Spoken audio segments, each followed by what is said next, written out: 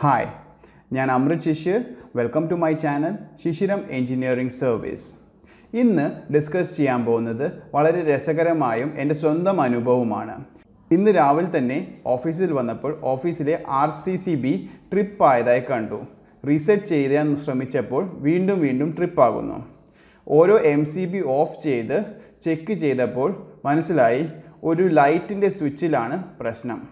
അപ്പോൾ തന്നെ ഞാൻ ടെസ്റ്റർ ഉപയോഗിച്ച് സ്വിച്ച് ബോർഡ് തുറന്നു നോക്കുമ്പോൾ ഒരുപാട് മണ്ണും പൊടിയും പ്രാണികളുടെ അവശിഷ്ടങ്ങളൊക്കെ ഒരു ഉറുമ്പ് കൂട് വെച്ചതാണ്. ചെക്ക് ചെയ്ത് നോക്കിയപ്പോഴാണ് മനസ്സിലായത് ഒരു വയറിൽ ചെറിയ ഷോർട്ട് ഉണ്ടെന്നും വയറിലെ ത്രൂ എർത്ത് ലീക്കേജ് ആയിട്ടാണ് RCCB ട്രിപ്പ് ആകുന്നത്. ഇതിനെക്കുറിച്ചുള്ള ഒരു അനുഭവമാണ് ഞാൻ ഈ വീഡിയോയിൽ പങ്കുവെക്കുന്നത്.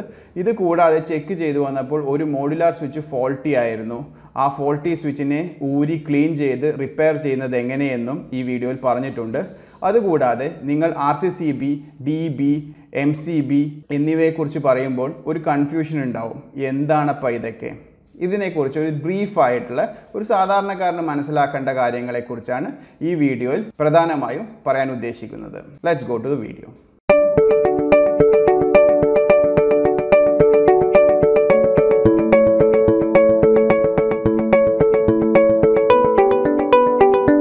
ഇതാണ് ഒരു DB. ഇതിനെ ഡിസ്ട്രിബ്യൂഷൻ ബോക്സ് എന്നും ഡിസ്ട്രിബ്യൂഷൻ ബോർഡ് എന്നും MCB ഡിസ്ട്രിബ്യൂഷൻ ബോക്സ് എന്നും ഒക്കെ പറയുന്നുണ്ട്. ഇത് നമുക്ക് നോക്കാം ഒരു DBയിൽ എന്തൊക്കെയാണ് ബേസിക് ആയിട്ട് ഉണ്ടാകുക. ഇതാണ് ഐസൊലേറ്റർ. 40 ആംപിയർ 2 പോൾ ഐസൊലേറ്റർ ആണ്. ഫിലിപ്സ് ബ്രാൻഡിൻ്റെ ആണ്. ഇത് RCCB അഥവാ RCD അഥവാ ചിലവർ പറയുന്ന പോലെ ELCb. ഇതിൽ എന്ത് വിളിച്ചാൽ ഇതിൻ്റെ ഫംഗ്ഷൻ എർത്ത് ലീക്കേജിനെ പ്രതിരോധിക്കുക എന്നാണ്. ഇതിൽ ഒരു ടെസ്റ്റ് ബട്ടൺ കൊടുത്തിട്ടുണ്ട്. നിങ്ങൾക്ക് കാണാം വീഡിയോയിൽ. Test once in A month, അതായത് ഒരു മാസത്തിൽ ഒരിക്കൽ ടെസ്റ്റ് ചെയ്യാനാണ് ഇവിടെ എഴുതി വെച്ചിരിക്കുന്നത്. ഈ ബട്ടൺ പ്രസ് ചെയ്യുമ്പോൾ നോർമലായിട്ട് വർക്ക് ചെയ്യുന്നുണ്ടെങ്കിൽ നമ്മളിത് ഞെക്കിക്കഴിഞ്ഞാൽ അങ്ങനെ നമ്മൾ എല്ലാ മാസവും അത് ട്രിപ്പ് ആവുന്നുണ്ടോ എന്ന് ഒരിക്കൽ ടെസ്റ്റ് ചെയ്ത് നോക്കണം. ഇതിൻ്റെ മെയിൻ ഉദ്ദേശം ഇത് വർക്ക് ചെയ്യുന്നില്ലെങ്കിൽ ഇത് റീപ്ലേസ് ചെയ്യേണ്ടത് വളരെ അത്യാവശ്യമാണ്. അതിനുശേഷം നിങ്ങൾക്ക് ശ്രദ്ധിച്ചാൽ കാണാം ഇത് MCB അതായത് 10, ഇത് 10 ആംപിയറിൻ്റെയാണ്. 10 ആംപിയർ, പിന്നെ 6, 10, 10, 6. ഈ C എന്ന് എഴുതിയത് C ടൈപ്പ് ആണ്. ഇതൊക്കെയാണ് ബേസിക് ആയിട്ടുള്ള ഒരു DBയിലെ ഡീറ്റെയിൽസ്. നിങ്ങളിപ്പോൾ സ്ക്രീനിൽ കാണുന്നതാണ് ഒരു ഐസൊലേറ്റർ 2 പോൾ 40 ആംപിയർ എന്ന് എഴുതിയതായി നിങ്ങൾ ശ്രദ്ധിച്ചിട്ടുണ്ടാകും.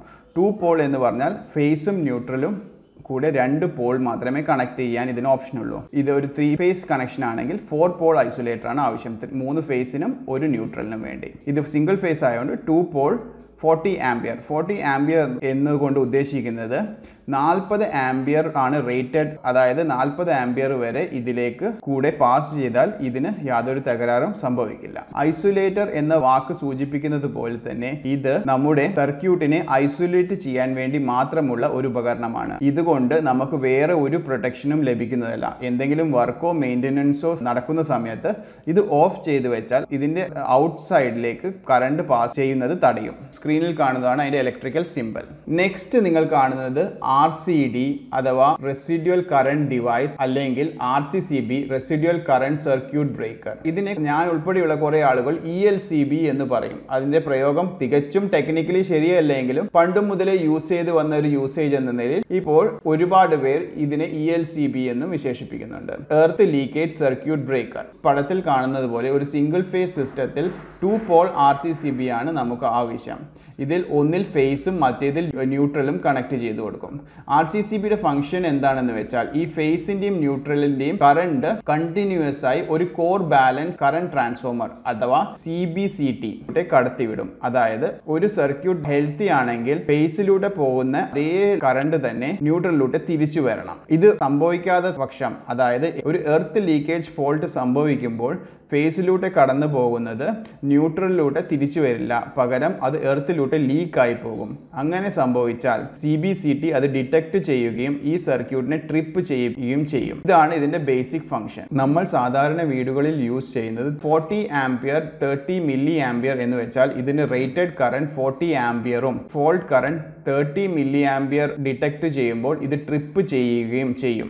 ഇതാണ് ഒരു RCCBയുടെ ബേസിക് ഫംഗ്ഷൻ. ഒരു എർത്ത് ലീക്കേജോ ഒരു എർത്ത് ഫോൾട്ടോ സംഭവിച്ചാൽ ആ സർക്യൂട്ടിനെ അപ്പോൾ തന്നെ ട്രിപ്പ് ചെയ്ത് ഐസൊലേറ്റ് ചെയ്യുക. നെക്സ്റ്റ് നമ്മൾ ഒരു DBയിൽ കാണുന്ന സാധാരണ ഒരു സാധനമാണ് മിനിയേച്ചർ സർക്യൂട്ട് ബ്രേക്കർ അഥവാ MCB. ഇതിന്റെ മെയിൻ ആയിട്ടുള്ള ഉദ്ദേശം എന്താണെന്ന് വെച്ചാൽ ഒരു ഷോർട്ട് സർക്യൂട്ട് ആയാൽ ഒരു ഹൈ കറണ്ട് ജനറേറ്റ് ചെയ്യും.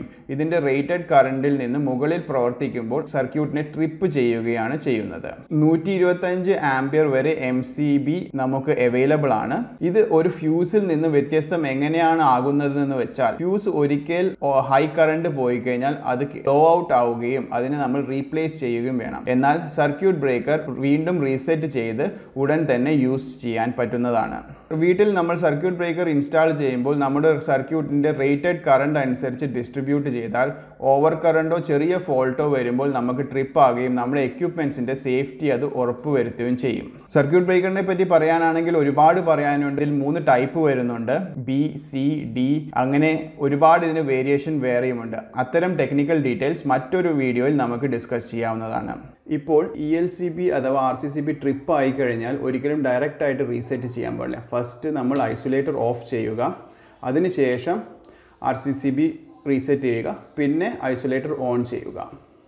ഓക്കെ, ഇങ്ങനെ ഓഫ് ചെയ്തു, പിന്നെ RCCB റീസെറ്റ് ചെയ്തു, പിന്നെ ഐസൊലേറ്റർ റീസെറ്റ് ചെയ്യുക. കാരണം ഇൻ കേസ് നല്ലൊരു എർത്ത് ലീക്കേജ് ഉണ്ടെങ്കിൽ നമ്മൾ ഫസ്റ്റ് തന്നെ ഇത് RCCB റീസെറ്റ് ചെയ്യുമ്പോൾ ഓട്ടോമാറ്റിക്കായിട്ട് അവിടെ ഒരു ലീക്കേജോ അല്ലെങ്കിൽ ആർക്കെങ്കിലും അപകടം ഉണ്ടാകാൻ സാധ്യതയുണ്ട്. ഇത് പ്രത്യേകം ശ്രദ്ധിക്കുക. ഇതുണ്ട് ഫുൾ ഉറുമ്പ് കൂട് വെച്ചിട്ട് അതിൻ്റെ പൊടിയും കാര്യങ്ങളൊക്കെയാണ്. അപ്പോൾ ഇതുകൊണ്ടാണ് ELCB ട്രിപ്പായത്. ഓക്കെ, അപ്പോൾ നമുക്ക് ഈ ഒരു ഇഷ്യൂ മനസ്സിലായല്ലോ.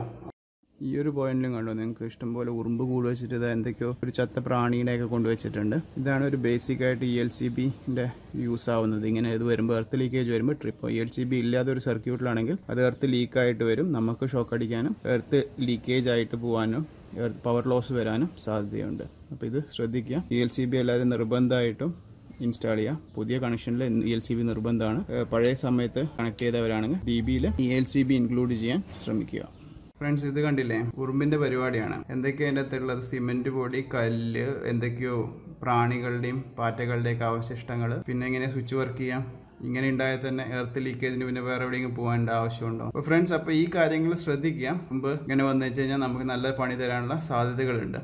ഓക്കെ ഫ്രണ്ട്സ്, നമുക്ക് മോഡുലാർ സ്വിച്ച് തുറന്നു നോക്കാം എന്തൊക്കെയാണ് അതിൻ്റെ അകത്തുള്ളതെന്ന്. ഇതിൻ്റെ നിങ്ങൾക്ക് നോക്കിയാൽ അറിയാം, നിങ്ങൾക്ക് കാണാൻ പറ്റുന്ന ഒരു കോപ്പർ സ്ട്രിപ്പാണ് അതിൻ്റെ അകത്തുള്ളത്. വേറെ ഒരു മെക്കാനിസം അതിൻ്റെ അകത്തില്ല. ഇതിൻ്റെ ബാക്ക് സൈഡിൽ വരുന്നത് നമ്മൾ ടെർമിനൽസ് കണക്ട് ചെയ്യാൻ പറ്റുന്ന 2 സാധനമാണ് ഇവിടെ ഉള്ളത്.